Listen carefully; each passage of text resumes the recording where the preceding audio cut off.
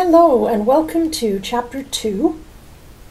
We're going to go through the PowerPoints. Normally you would have a note package, but because Chapter 2 is all theory, you really have to just read it to get an understanding. Otherwise, I might as well just read the text to you. So I think probably the best thing is for us to go through these slides. I'll kind of talk about some examples, maybe highlight some important things. The main thing is don't try and memorize the concepts in this chapter. It's all about the conceptual framework that governs our reporting standards. So you just have to understand the concepts and be able to explain them in your own words. So explain in your own words.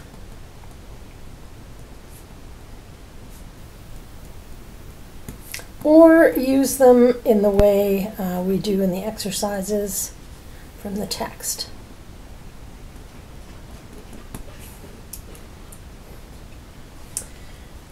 Okay, so let's get started. On the second slide, bear with me, I have two Labrador dogs, and if they drink water or run through the house or play fight, you might hear them in the background. But I'll try and keep them down to dull roar. Okay, slide 2 is just an outline of what you want to make sure you can cover, and same with slide 3. So slides 2 and 3, you can just look at. They're a nice checklist to see if you understand a conceptual framework and what it is. So I want you to focus on slide 4 for right now. And this is an actual visual of conceptual framework. So the conceptual framework really underlies our accounting standards.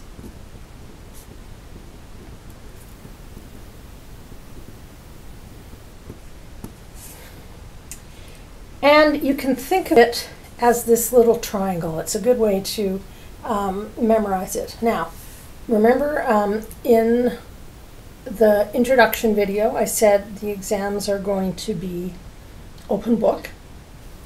So you don't have to memorize, oh, what are the qualitative characteristics? You can have it open to this page if there was a question like that and look at them yourself. But remember that you don't have time to read them over and then try and figure them out during the exam. So as you go through this chapter, make sure you can maybe not memorize the list of all the pieces, but you can define each one from memory for the exam. So the very top, we're going to work through all the way to the bottom through the next few slides, is the objectives of accounting standards. Then you've got qualitative characteristics and the elements, and then at the bottom is all the foundational principles. So that's what we're looking at this chapter. So on slide 5, there was a new framework put out by the International Accounting Standards Boards, and I'll just write that down because you may have forgotten it. International Accounting Standards Board. And they do IFRS, which you may remember from last year is for public companies that trade stock exchanges. And ASPE is for non-public companies. So accounting standards for private entities. So it's going to talk about the objective of general purpose financial reporting, our whole little triangle, so the elements, the qualitative characteristics, recognition, derecognition, and measurement, presentation and disclosure, and so on. Now, the conceptual framework is subsidiary and doesn't override specific IFRSs. So if something in an IFRS says do this, it takes precedence over the conceptual framework. And I'll mention stuff like that as we go through. Okay, on slide 6 then. And remember, you guys, you can always pause this to read the slide and then go on, whatever you need to do. You've got all of the video. So the overall objective of financial reporting, and that's up here, here's our objective, is to communicate information. It's got to be useful to users and useful in making decisions on how to allocate resources. So resource allocation decisions, sorry, I've got a frog in my throat, are assumed to include assessment of management steward. That is how management is using the entity's resources to create and sustain value. Management stewardship is a big deal for shareholders and investors to think about. And just in case you're unsure, general purpose financial statements are the basic statements that give information that meets the needs of key users.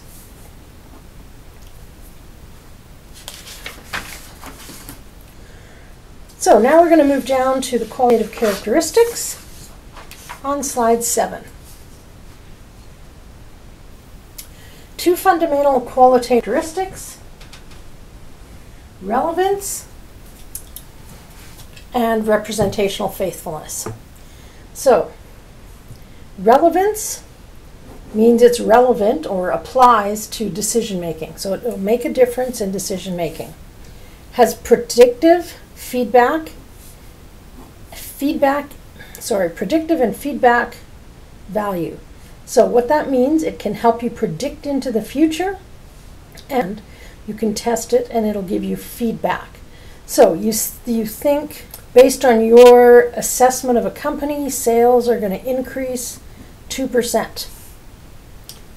You use the information you have to, and then the next year you can confirm it, whether it happened or not.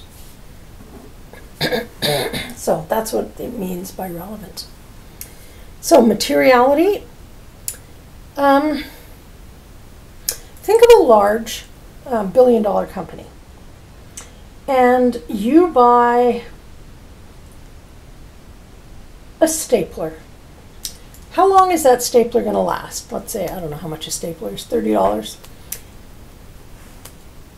Well, it's probably going to last a long time. Some of these staplers last like 15 years. So, does that mean you should record that stapler as an asset and then amortize it over the years?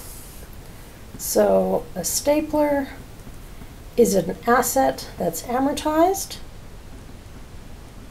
or should we expense it? Well, in a billion-dollar company, what do you think?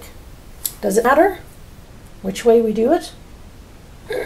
No. So you'd probably expense it for a billion-dollar company. Okay? So what materiality means is it's a measure of whether or not the information is going to make a difference to the decision maker. Okay, so you will talk a lot of the materiality calculations you will actually do in your audit class if you go on and take auditing. But it looks both at just numbers but also qualitative factors. For example, let's say the CFO of a billion-dollar company stole $1,000 from the company. Is $1,000 a very big number? No, not really. But the fact that it was your CFO and that it was fraud would override the smallness of the number. And I'm just using broad examples here, but hopefully you get the idea. Okay, so first fundamental characteristic is relevance, and it includes these things. The second one is representational faithfulness. And that's things like economic substance over legal form. So that's what's actually happening.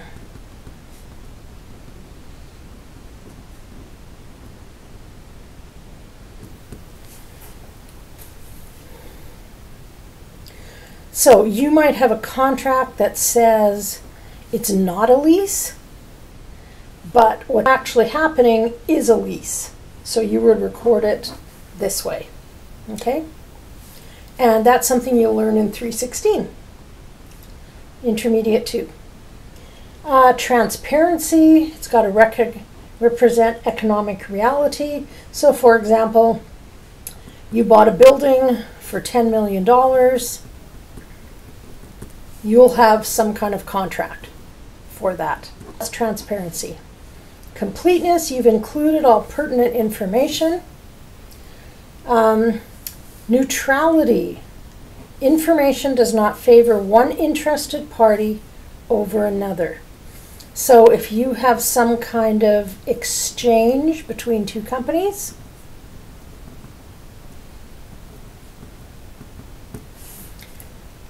the way you present it on the financial statements cannot favor either one over the other. And as you go through both 315 and 316, you will start seeing the grayness, it's not so black and white anymore, between relevance and representational faithfulness when we're doing transactions. Okay, we want neutrality in standard setting. So we don't want to focus on any, let's say, special interests.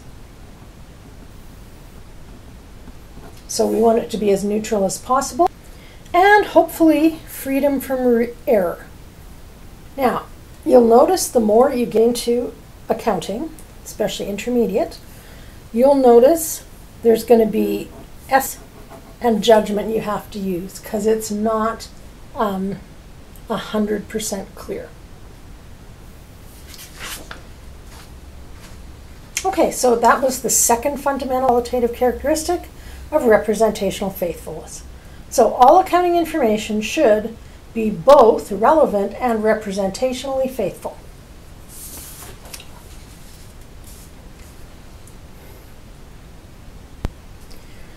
So one note now that we've gone through the stuff I write down, you don't have to write down. You can if you want, okay? But also remember, I'm also talking about concepts and I might not write it all down. So I would encourage you to write down what you think would be helpful for you. So, to ensure information has relevance and representational faithfulness, you just have to follow these 3 steps, and we'll be talking about these as we go through the course. One thing is the cost benefit we have to look at and make sure that the benefit we're getting out of it outweighs the cost. So benefit is greater than the cost. Again, unless the standard overrides us and says we have to do that.